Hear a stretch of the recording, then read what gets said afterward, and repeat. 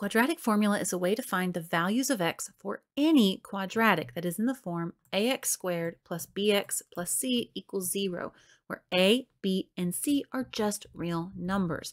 You then plug it into the formula, which is x equals the opposite of, or negative b, plus or minus the square root of b squared minus 4 times a times c all over 2a. And again, using a, b, and c in that formula.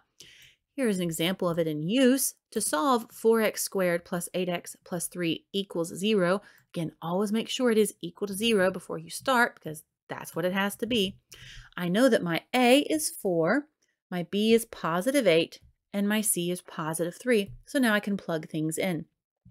I know that x will be equal to the opposite of 8, which in this case would make it a negative 8. Plus or minus the square root of 8 squared minus, and it's all these three multiplied together, 4 times a, which is 4, times c, which is 3. All over 2 times my a, again, is 4. Now, from this point on, it's really just about being very careful in your math. So underneath that radical, I have 8 squared, which is 64, minus 4 times 3, or 48. 64 minus 48 is 16, over 2 times 4, which is 8. Now, the square root of 16 is 4. So now I have it is negative 8 plus or minus 4 over 8. This is the point where you separate them. And to get your two answers, you're going to do those separately. Negative 8 plus 4 over 8 and negative 8 minus 4 over 8. Negative 8 plus 4 is negative 4 over 8. Which simplifies down to a negative 1/2.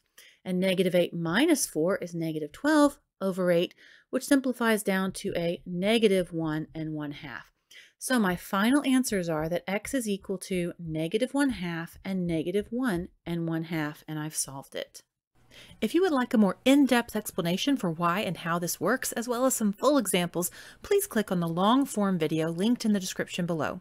And if this was helpful or useful in any way, please like, share, or subscribe. Thank you so much for watching. Hope you have a great day. Bye!